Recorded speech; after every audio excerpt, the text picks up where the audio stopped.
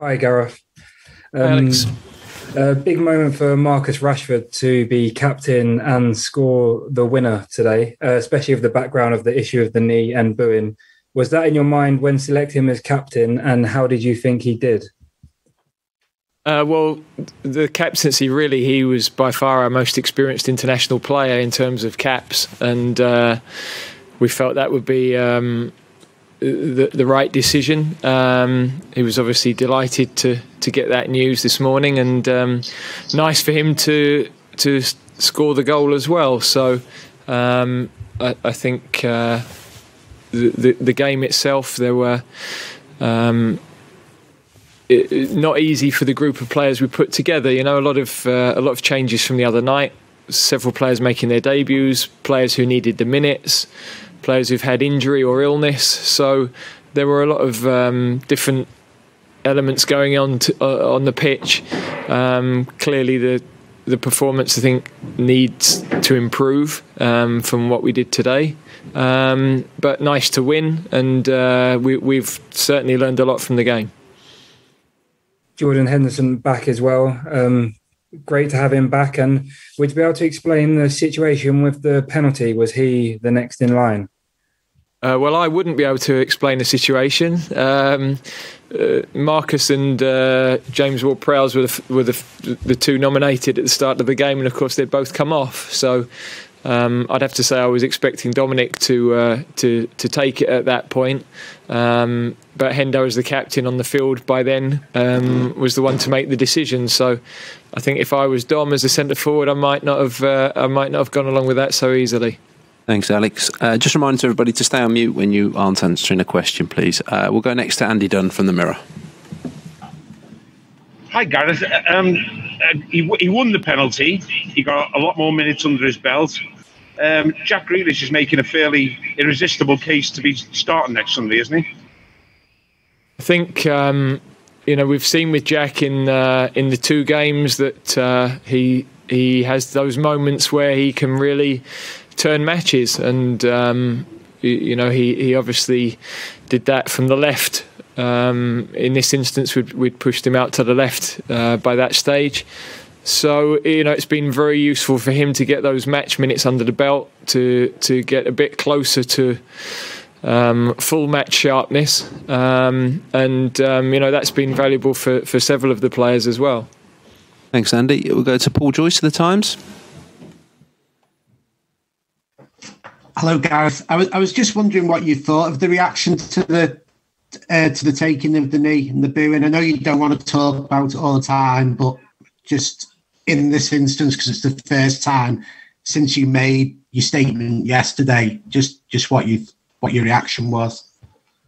Well, I think I sadly sort of expected what happened to happen, and we have accepted that as a group.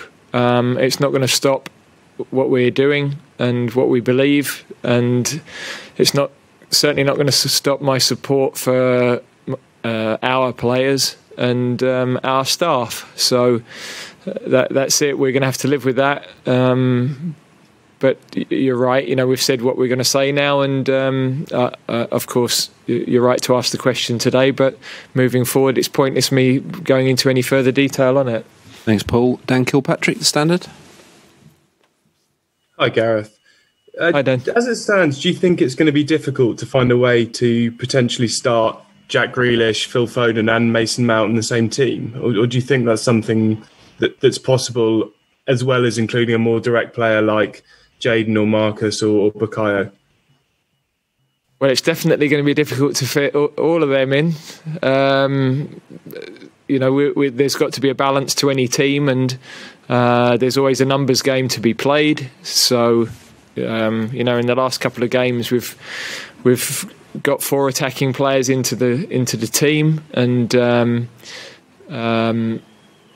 obviously different teams have different ways of doing that. Chelsea just won the Champions League playing with 3, really. We've got to get the right balance, find the players that are in form, find the players that we think are our best players for different games, but we're going to need them all. The players that start game 1, there'll be changes during the game, and I was talking to somebody outside about 1998. I'm pretty certain David Beckham didn't start the first game. I know that Michael Owen didn't. By the end of the tournament, Michael Owen was a world superstar. So, those changes happen. We need people.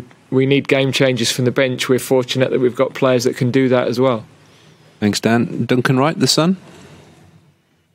Hi, Gareth. Obviously, you're not going to name the replacement for Trent until tomorrow, but James Ward-Prowse, he couldn't have done much more, could he? I mean, and the set pieces are an added bonus that you haven't got anyone like that else in the squad, have you? Prowse's, professionalism and approach all week, given the disappointment of being left out, has been first class, absolutely first class. So, the decision won't necessarily be about the performances today as such. It's going to be positional, really, and the area that we feel we might need the most cover. And, because I couldn't have been happier with the way that Jesse approached things, Ollie Watkins approached things, and the two young defenders approached things. They've all had excellent weeks, and their mentality is what we expect of this group, but they have certainly matched that right the way through. Thanks, Duncan. Matt Lord, Telegraph. Hi, Gareth. Hi, Matt. Roy Keane, before the game, described Jordan's inclusion in the squad as a distraction. And I wondered if the penalty was proof of that, in that he was sort of trying to go for the Hollywood ending of his comeback. And can we be safe to assume now that he won't be taking a penalty during the tournament unless it really goes down to the wire on a shootout or something? Well, I think we're firstly... we're certainly not distracted by anything. We know the situation Hendo is in. He's been a very positive influence around the camp with the group.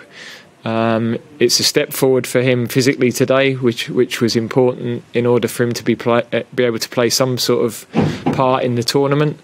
And we're realistic about what that could be. So it's not a situation where it's dividing the group or we're unrealistic about what's possible. We're not hanging our hat on him being fit. If we can get him to a good level, then that's a bonus. We've got 26 players, which of course has never been the case before. With the penalties, we're very diligent in how we practice them. I didn't expect what happened to happen. I wouldn't expect that to happen again. Thanks, Matt. We've got time for three more, starting with Gary Cottrell, Sky Sports. There we go. I'm muted. Hello, Gareth. Thanks for your time. Hi, Could you give us an update on Harry Maguire? Yeah, he's progressing well. He was running today, so the last few days have been very positive. There's still, a little bit of work to be done. But he's definitely heading in the right direction, and we were very pleased with the progress over the last 2 days in particular. Thanks, Gary. Jacob Steinberg. Hi, Gareth. Are you worried at all about the impact that the booing of taking the knee is going to have on the players? Because it must be very upsetting for them when that happens. Are you worried that it might have an impact on performance at the start of games? I think I've answered that yesterday and answered it already today, and there's no point in discussing it any further. That we've said we're going to continue to do what we do because we know that the players are together, united, and are not going to let it affect them. Thanks, Jacob. And we'll finish with David Ornstein from The Athletic. Hi, Gareth. Similar to Gary, I was just wanting to check on the fitness of Bukayo Saka, if possible. Yeah, a sort of minor hip flexor injury. So we're hoping should train by middle of the week. And yeah, we'll assess that day by day, but not one that we're concerned about for the sort of mid-term anyway. Okay, everybody, thanks for this evening. Well.